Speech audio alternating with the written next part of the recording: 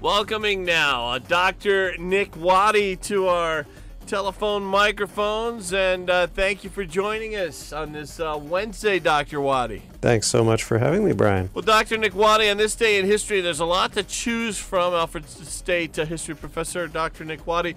Wondering, the wise men advising President Johnson to pull out of Vietnam. Let's do that one. Yeah, this was shortly after the Tet Offensive in 1968, and that was, as many people describe it, sort of the turning point of the Vietnam War. Up to the Tet Offensive, most Americans supported the Vietnam War, and President Johnson was firmly convinced that we needed to fight on to victory in Vietnam, and public support began to diminish because of the way that the Tet Offensive unfolded and the way it was reported in this country. And at that point, a lot of opinion leaders, people like the wise men, started to turn against the war and believe that we needed to find a way out. And that began a process of negotiation that eventually produced the Paris Peace Accords in 1973. So these negotiations did bear fruit, and they did lead to a resolution to the war, which, as we've discussed, I think could have led to something like an American victory. So I don't think the wise men were necessarily wrong to press for negotiation, but it was the way those negotiations were handled, and in particular the way the peace was handled after the settlement in 1973 that unfortunately led to our defeat. Another this day in history, MLK, the Reverend Martin Luther King Jr., led a march of 5,000 anti-war demonstrators in Chicago, saying that the Vietnam War was against all America stands for. The History Channel notes that this is something that King began to do in the summer of 1965, speaking against the Vietnam War. It says that King argued that the war diverted money and attention from domestic programs to aid the black poor. And your thoughts on this? How much influence do you think MLK's speech would have had? His speeches would have had his anti-Vietnam speeches in the 1960s there, Dr. Waddy. Well, as we were just talking about, I think really the Tet Offensive and the beginning of 1968 was the turning point. And before that point, there was opposition to the Vietnam War, but it was definitely not convincing or compelling to the majority of the American people. So I think Martin Luther King, if he was opposed to the war in 1965, 66, 67, which apparently he was, then he was going out on a limb, and he was advocating a position that would have been disagreeable to a lot of Americans. And of course, we know that a lot of the insiders who were very supportive of the Vietnam War were also suspicious of Martin Luther King and other people who were activists against the war.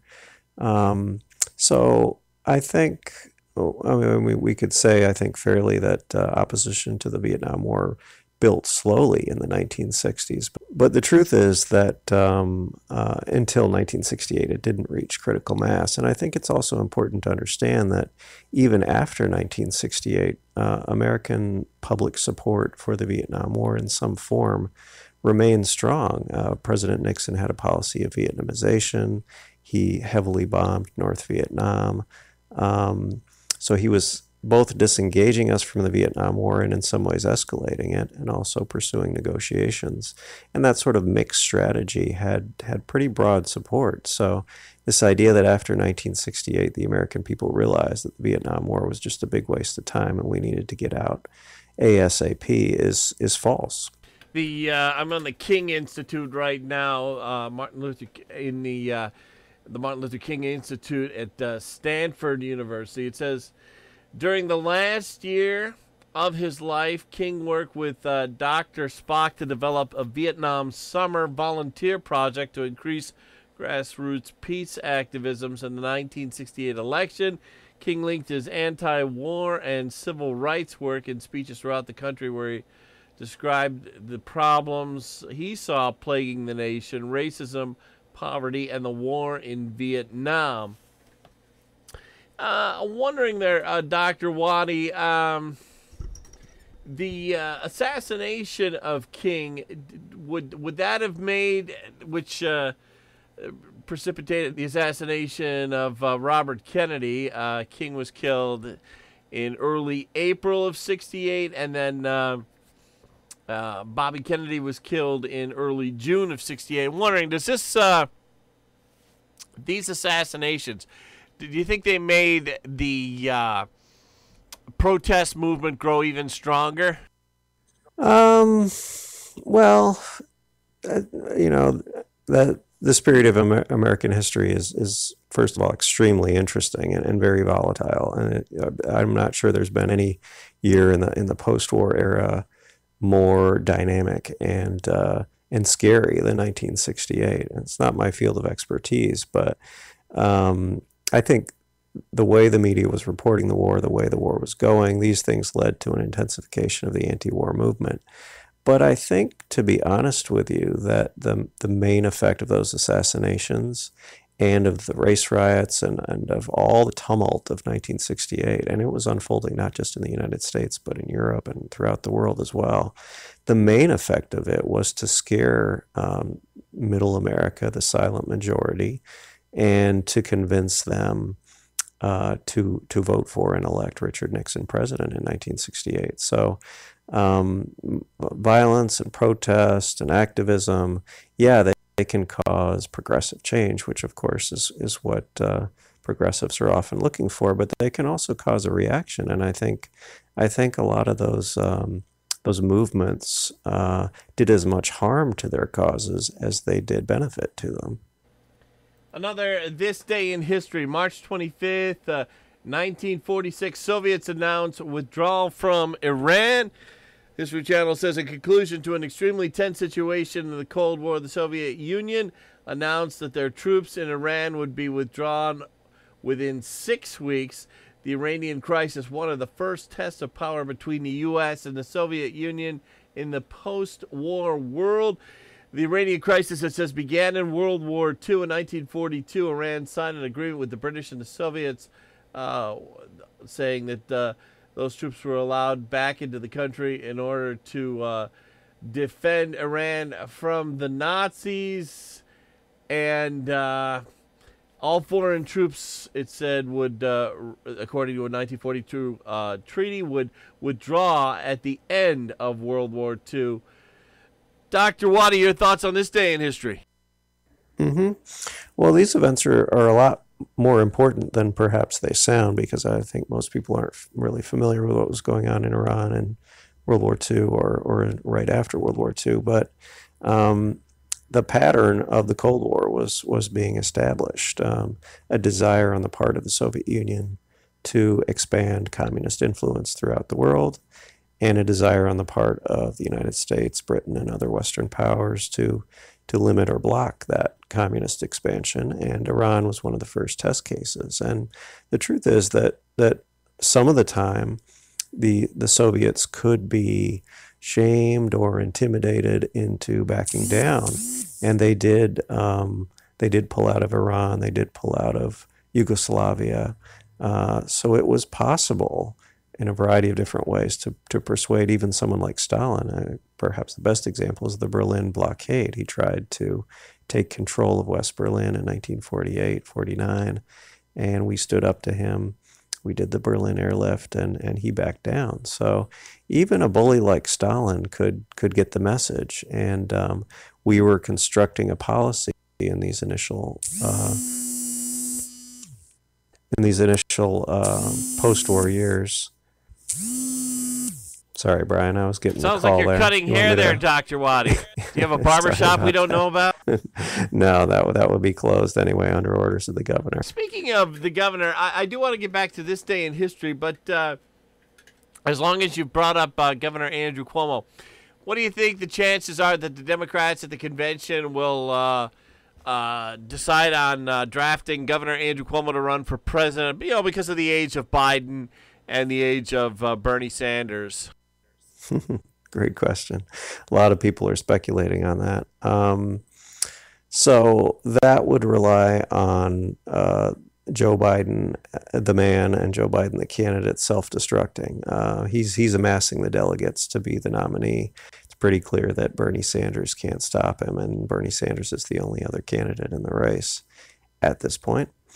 So, but I think, Biden suffers from some serious weaknesses as a candidate, and if some underlying health problems emerge, or he really embarrasses himself by flubbing some public appearance, it's not inconceivable that his delegates could be used to nominate someone else as the Democrats' candidate. And frankly, it's not even necessarily wouldn't necessarily be a bad thing for the Democratic Party. I think any Democrat who isn't looking at Joe Biden as their nominee with trepidation isn't just not paying attention, because he is a very flawed candidate. So I would say the possibility of that happening, I would put the number somewhere like 5 or 10%. I don't think it's very likely, but it is possible, simply because of Joe Biden's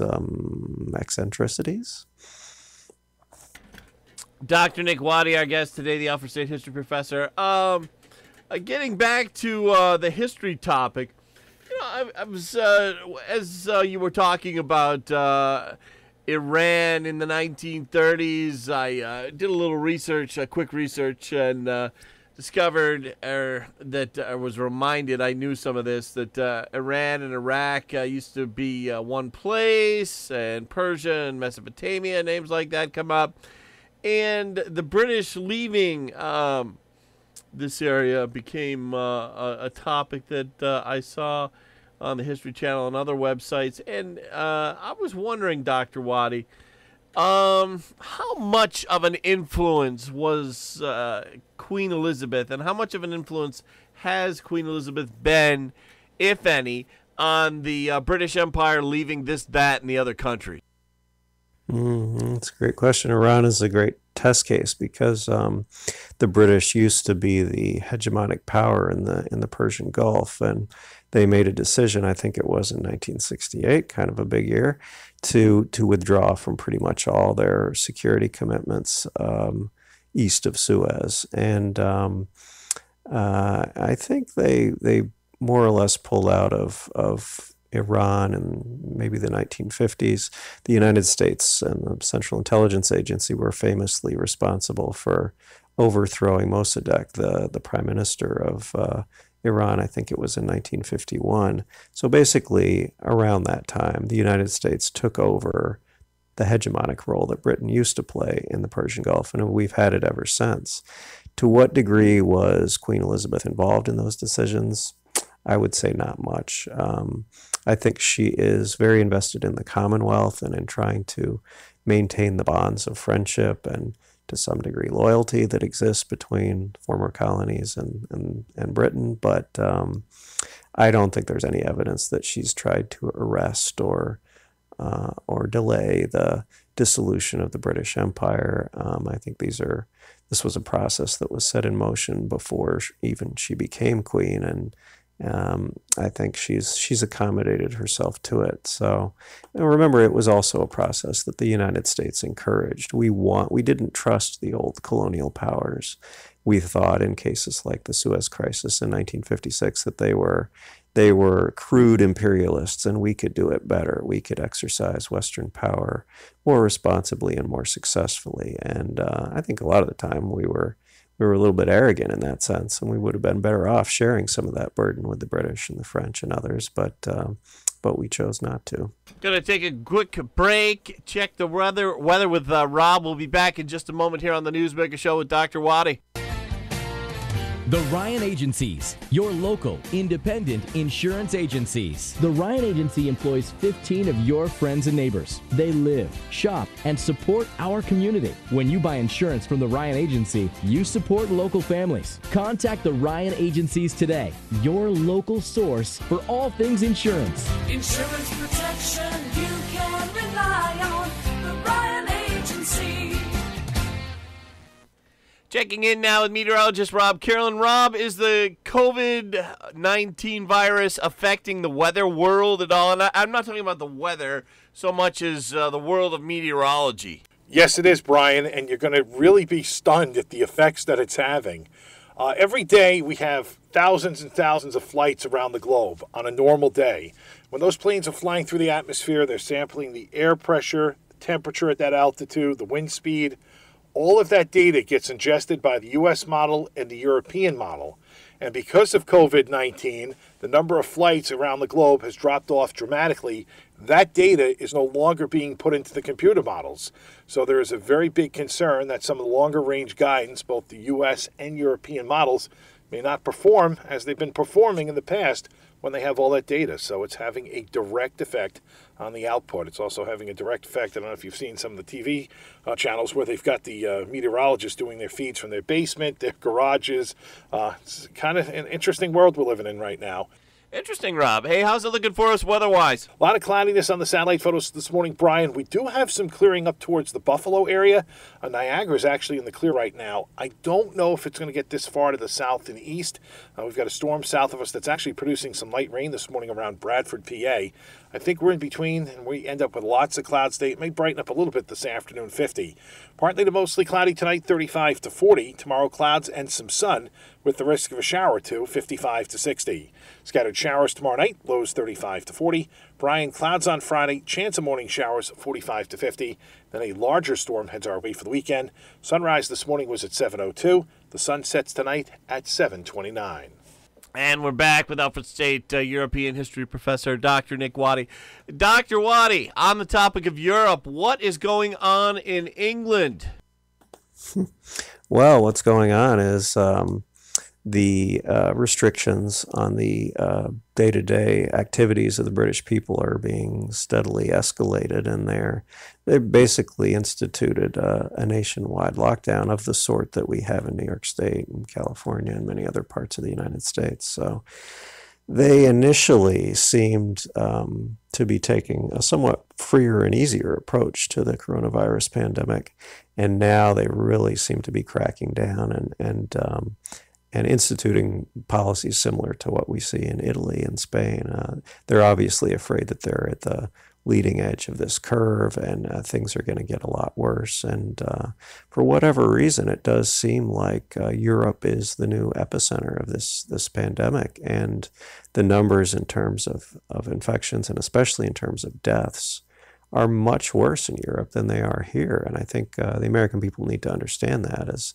much as some Americans are panicking about this situation, there are ways in which we have dealt with it better, and we are doing better than the Europeans are. The British newspapers had a story, and some of the American media picked up on it. Could America overtake Italy in being the epicenter of the coronavirus? What do you make of that story, Dr. Waddy? What do you think of healthcare, which is more socialized in Italy than it is in America? What do you make of that? And I have other questions to follow up with. Sure.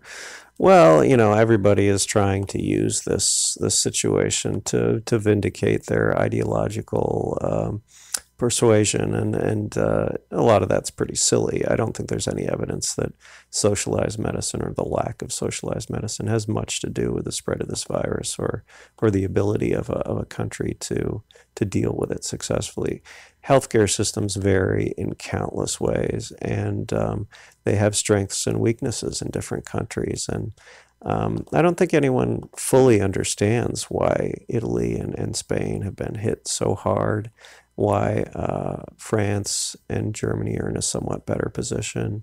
And, could the U.S. become the next epicenter of the virus? Well, the fact is that we're a much bigger country with a much bigger population. So it depends whether you're looking at per capita infections and deaths, in which case we look really good. We look much better than almost any European country. Or you're talking about absolute numbers of infections and deaths, in which case we could easily become the country with the highest numbers at a certain point. And we got quite a ways to go to catch up with, say, Italy in terms of deaths. But given the size of the U.S. population and the number of Americans who may be infected, it is possible. And I think those who say that things are going to get worse in the United States before they get better, at least in terms of numbers, are right. If we are doing a good job of limiting future infections, the truth is that lots of people are already infected, and many of them are going to get sick, and some of them are going to die. And probably that's just beginning in this country. Now, that doesn't mean that. I think if you look worldwide, you'll see that once you institute these extreme measures, they do have an effect. And it's not a question of years. It's not a question of months. It could be a question of weeks, as President Trump says. So I think we may have the worst may be behind us a month from now. But in the meantime, it could get pretty ugly. Talking with Alfred State History Professor Dr. Nick Waddy. Just about any time before we go, any final thoughts there, Dr. Waddy? No, but I really would encourage people to look at the blog, waddyisright.com, because I post a lot of articles related to the pandemic there, and we have a good conversation going. And, there are a lot of wonderful information sources at this point in time, but I like to think that I'm one of them. Thanks so much, Nick. Yeah, you're very welcome, Brian.